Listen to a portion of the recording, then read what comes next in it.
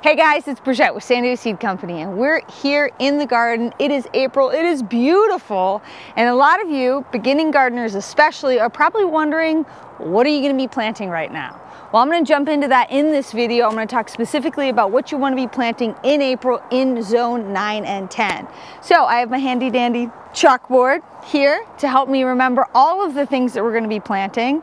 And keep in mind, this is not exhaustive. I also have my calendar to help me, because April, there's so many things that you can plant in zone 9 and 10. I mean, in our climate, you can plant year round, and there's a lot of crops to plant every single month, but April and May in particular, whew, the list is really long because the hours of sunlight are getting longer, the temperatures are getting warmer. If you're in zone 8, you're probably past your last freeze. And for the colder areas of zone 9 and 10, we're definitely warming up. So let's jump into all of the stuff you can plant. And I want you to remember some of these key patterns that you're going to see during this time of year in the spring, especially if you're a new gardener and you're transplant maybe from a different part of the United States. Okay, so in April, I've got listed right here, warmer average temperatures. And now that I'm looking at it, I hope I spelled that all right. But look, it takes a very small mind to only spell a word one way. So, warmer average temperatures right now is key to the happiness and the growth of a lot of your crops. I've seen it across social media where people are posting photos of their garden and saying like, nothing is growing, everything's been growing really slowly. Well, it's because we've been cold, we've been wet, and the hours of sunlight are still relatively short. Well, that is really changing and rapidly as spring temperatures come. So warmer average temperatures both in the air and in the soil means that it's easier for you to direct sow a lot of crops. So things like your beans, your corn, your cucumbers, your melons, your squash, and your pumpkins. As the soil is warmer, that means that the germination process is going to happen a lot quicker, and it's going to make direct seeding a lot easier.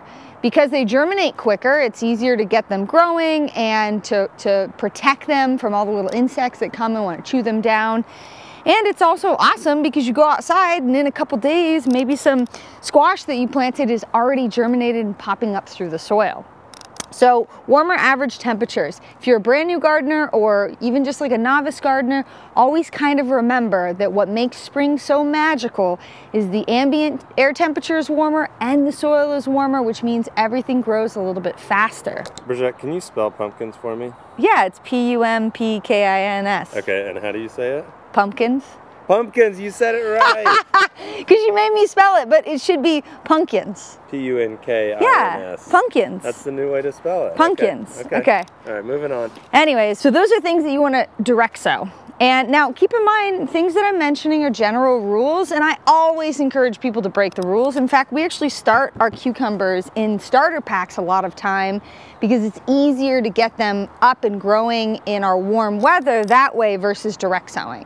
But these are traditionally direct sown crops. They're big seed, they're easy to germinate in moist, warm soil, and you know, the nice thing about direct sowing these is it's kind of a quick and easy process versus starting them in seed trays. Okay, so we talked about direct sowing. Now, we also this time of year, because we're really in the full swing of spring, that's a tongue twister, you can either transplant out plants that are ready to go into the ground, and you can also be seed starting. And I really want to just let you put your mind at ease. We get so many messages where people say, I'm late, I'm late, I'm late. It's like the little rabbit in, what's that movie? Alice in Wonderland, where he's like, I'm late, I'm late, I'm late. It's zone 9 and 10, you're fine. You have plenty of time to start your seeds for the first time or succession plant. So like we have peppers here. Now this is our first round of peppers, but we'll do more rounds of peppers. These are actually ready to plant into the ground.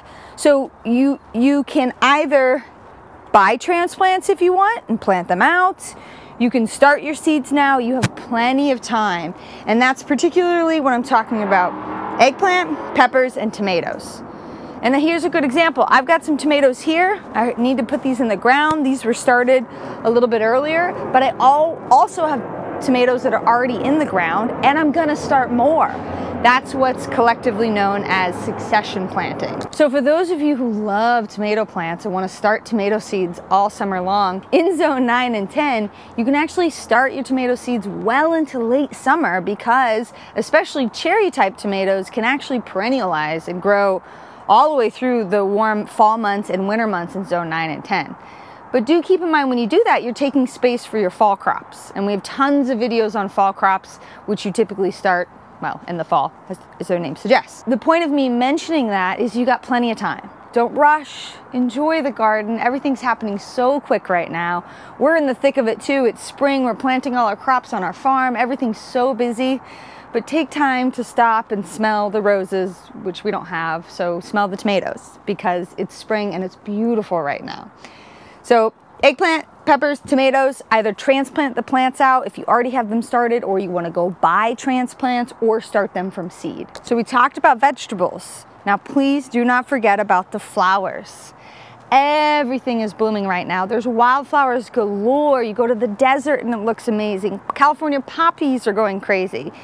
And your garden should be flowering as well. But that doesn't mean that you shouldn't think about starting more flowers. So when you take a look around, you can see we have so many blooms. But I don't stop there. I continue to start seeds of a lot of very easy and fun to grow flowers so that I have them ready to replant all throughout the spring and summer months. Things that are really fun and easy to grow, things like amaranth, beautiful, easy to grow flower, grain actually, it's also edible, borage, calendula, our dahlia, which is planted by bulbs or actually clumps of tubers, those can get planted now. Foxglove, gaillardia, the list goes on and on. If you are a new flower grower in zone 9 and 10, or even if you're just a gardener that's not really well acquainted with all the flowers that can grow in 9 and 10, make sure you check out our calendar. We have a full list of all the beautiful flowers that you can grow throughout the year. And what makes it so amazing is you can be growing 365 days a year and have blooms all year long in zone 9 and 10. That's why we pay so much money to live here, because it's beautiful. So don't forget to start tons of flowers. It's good for your garden. For the pollinators to come, you need the bees to visit your beautiful calendula flowers, and then they'll hop right over to your squash, which needs pollinating. So plant for the pollinators, plant for you, and also for your cut garden, so you can cut beautiful flowers and bring them inside and also share them with your neighbors.